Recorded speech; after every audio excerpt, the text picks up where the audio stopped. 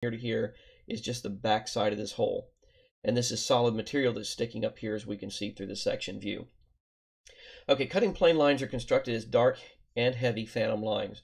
So a phantom line, if you remember, is a long dash, two short dash, long dash, two short dash. And it's identifying where we're cutting through the shape itself. And then we place arrowheads on one side.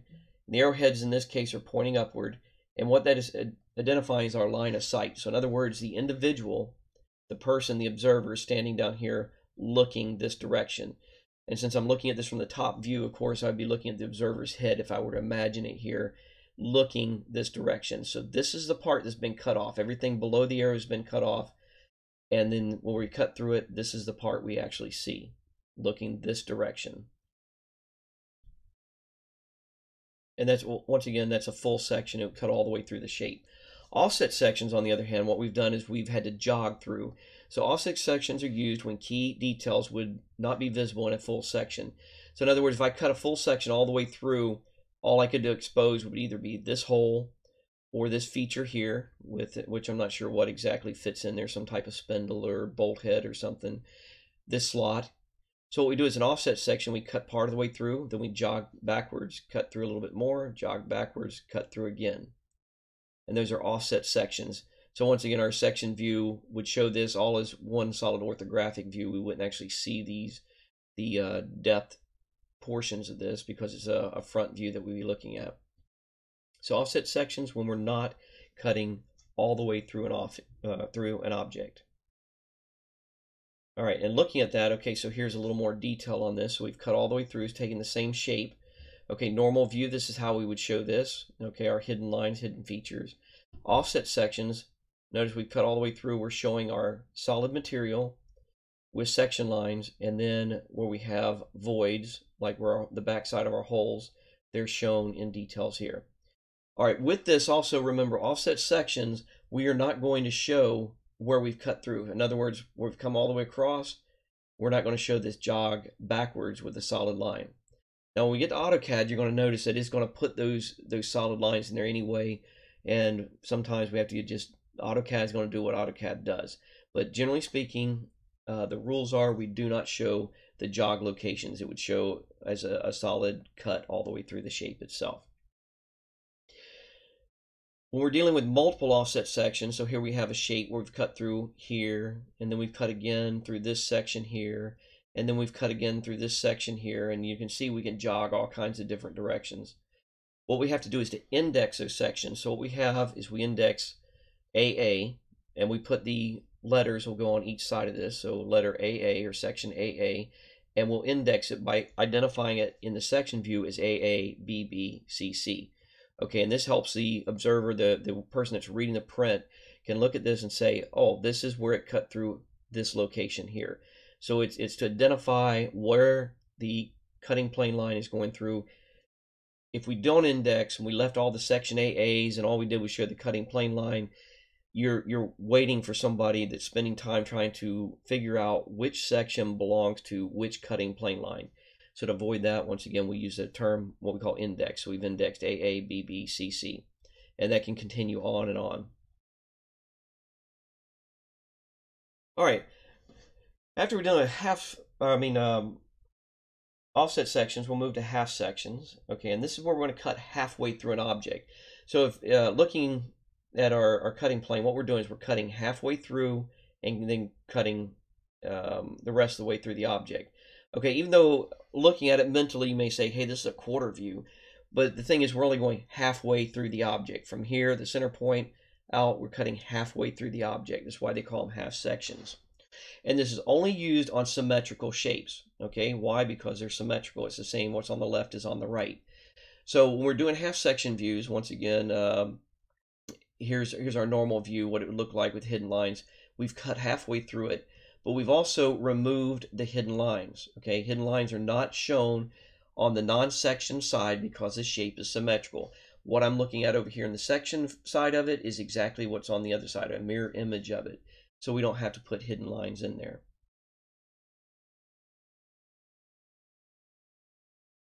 All right, then we have what we call broken out sections. Okay, broken out section is just a partial section used in small detailed areas. So I don't want to go through and create a whole big section view of a part when all I need to do is to show the internal detail in a small location. We just do a broken out view. So we use a short break line. And remember, all this is doing is identify, hey, we broke off this section here so we can see the internal detail here. But the rest of it is shown as a normal front view. Okay, also notice that we show the hidden lines. If it's not symmetrical, we show the hidden lines because it's not symmetrical. Okay, so once again, you'll notice down here it says a broken out section is a partial section used in small detailed areas and is identified with a short break line. And then so my notice here, hidden lines are shown because the shape is not symmetrical. Okay, and that's going to be the key. If it's symmetrical, you can leave the hidden lines off. If it's not symmetrical, you have to show the hidden lines to identify the hidden features. Okay. Moving on from there, we have what they call line sections. Okay, and this is where it gets a little more complicated. What we're doing is we're trying to give a sense of balance to a shape. So even though, technically speaking, if I cut through this shape from here, and I revolve it around this location, cut all the way through, bring it all the way back through, revolve back around, cut through this location here. If I were to project those elements over to create my right side section view, this is in reality what it would look like. Okay, that's the way it would be drawn. But in the drafting world, this can be very confusing. Okay, so what we do is we do an aligned section. So we project these elements over. So I project over, there's the top of the hole, it projects over. Here's the bottom of the hole, projects over. Okay, now we're going through a rib. So if you imagine what's going to happen here is I'm going to revolve this section up the 60 degrees to bring it into alignment with this cutting plane line, and then I'll project those elements over and then revolve it back into shape, into place. Okay, and that's what's taking place. This is what aligned views do. It says aligned section views depict features that are not shown in their true position in order to reduce confusion caused by asymmetrical objects. Okay, and once again, until you've drawn a few of these, it's probably the process itself may seem a little complicated. All right, our next is revolve sections. All right, this is something Harold Weston would never, never, never do revolve sections, okay, because to me, they are confusing. And remember, drafting is all about conveying your message of how a part is being made in as clear a manner as possible. And many times, this type of section view can be confusing to the person that's trying to interpret the part. Okay, so here I am, I'm showing what's going on. I got my cutting plane line where I've cut all the way through this.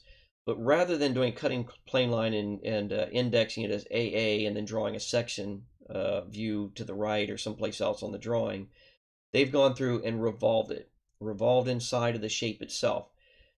The problem with this, when I look at it initially from the right side view, and I'm looking at this looks like it could possibly be a part that is protruding towards me, and I've sliced that part off. I've got section lines indicating that it is a section view, but once again, this can be confusing.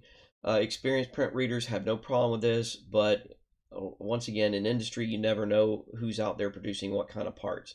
So we have integrated revolve sections where we've shown it as if it's continuous, no break lines, nothing separating this part from anything else. And then we have what we call a broken revolve section where we've used short break lines to identify clear cut, hey, this is separate from everything else. All right, once again, for me personally, I do not use revolve sections. I'll go through and draw a total separate section, a full section, and show it in detail wherever, somewhere else on the drawing. But if I were forced to do this revolve section, I would go with a broken out section because it's clear cut that this is a separate entity or separate view contained inside of the original view. Okay, but according to ASME, this is perfectly acceptable way of doing a section view. All right, remove sections. These are just like in the cases like this hook that we have here. All we've done is identify, hey, if we cut through here, this is what it looks like in this location.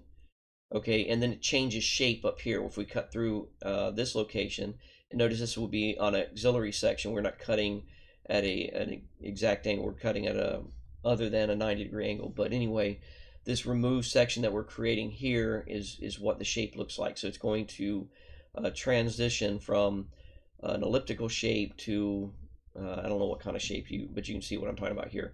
Remove sections placed outside of the view. That's all you're doing here, and it's a acceptable view of doing remove sections, especially good for solid shapes.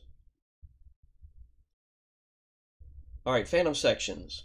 All right, this is not one that I had on our list originally, but a phantom section or hidden sections are used to show both the inside and outside of an object that is not completely symmetrical in one view. So we're trying to show everything in one view. So here it is, my front view, and I've just done, hey, I'm going to do a short break, a section view line coming through here, my viewing plane line coming through here, section AA, and we're just showing this detailed looking down on it. Phantom or hidden sections are not commonly used in industry, as you'll see at the note at the bottom. Some places use them, but